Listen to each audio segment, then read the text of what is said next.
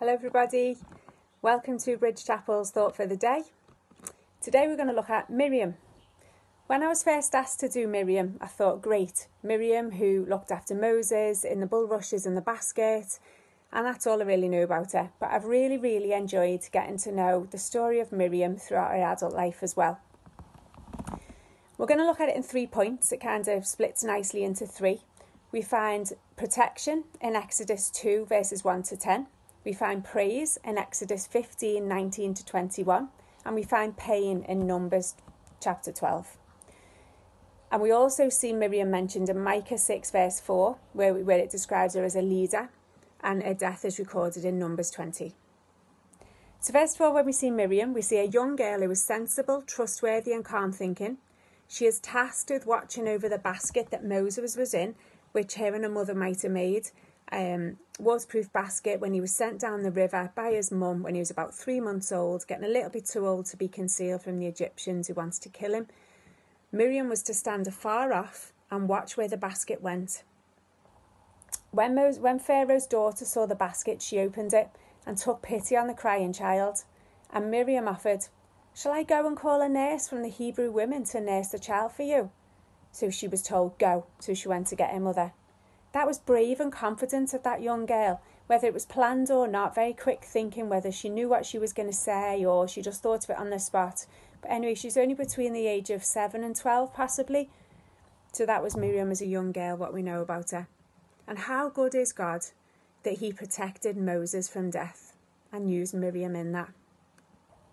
So after seeing Miriam as a responsible young girl, we see her in a leadership position praising God. We see in Micah chapter 6 verse 4 that she is a leader amongst the Israelites with her 2 brothers, Moses and Aaron. I am one of 3, there's me and 2 brothers, and what a blessing that would be. How I would love to be able to serve God alongside my brothers. What a blessing that was for those siblings. So as I said, Miriam's a leader, and the Israelites were under slavery in Egypt. Moses leads them out of slavery, and God parts the water for the Israelites to pass through the water, but caves the water in on the Egyptians who were pursuing after them. Just after this, Miriam then took a tambourine in her hand, and it says in the Bible, all the women went out after her with tambourines and dancing, and Miriam sang to them, "Sing to the Lord, for he has triumphed gloriously. The horse and the rider he has thrown into the sea." How good is God that has delivered the Israelites from Egypt? Thirdly, we're going to look at pain. Now, after years of wandering in the wilderness, just before the spies were sent to check out the promised land, Miriam and Aaron spoke out against Moses because of a Cushite wife that he had married. And they said, "Has the Lord only spoken through Moses? Has he not also spoken through us?" The Lord heard it. Moses was a meek man. Suddenly the Lord spoke to Moses, Miriam and Aaron. The Lord said, "Come to the tent of the meeting." The Lord came down in a pillar of cloud and stood at the entrance of the tent and called Miriam and Aaron. They both came forward, and he said to them, "I make myself known to prophets in a vision and speak with them in dreams. Not so with Moses. With him I speak mouth to mouth, clearly and not in riddles, and he beholds the form of the Lord.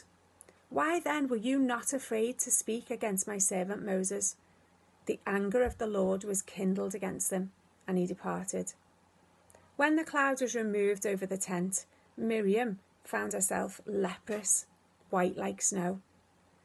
Moses cried to God, "Oh God, please heal her." That shows how much the brothers love Miriam. The Lord healed her immediately, but she had to be put out of the camp for 7 days. The people never marched until Miriam was restored back to the camp. How good is God that he justly punished Miriam, yet he healed her immediately too. I enjoyed studying Miriam, and I encourage you to read it too. Altogether, there's about 30 odd verses that covers her life. I'm thankful that God has encouraged me through Miriam, that he loves us and shows us he is just in punishing sin, and he's merciful to us through healing Miriam. Thank you, Lord.